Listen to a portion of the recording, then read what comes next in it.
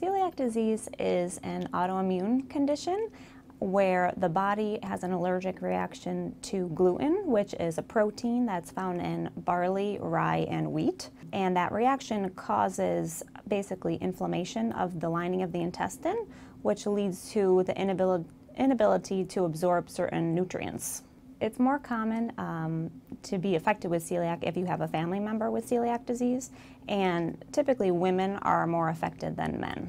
There can be several gastrointestinal symptoms of celiac, such as abdominal discomfort, bloating, diarrhea, sometimes weight loss. There can be a lot of other symptoms or signs of celiac as well that are not really related to the GI symptoms, but could include iron deficiency anemia, bone loss, certain skin rashes, and even irregular menstrual periods, or sometimes even infertility for women. Diagnosis is made with a combination of blood tests, and if that test comes back positive, then we really need to confirm it with taking a biopsy sample from the lining of the small intestine.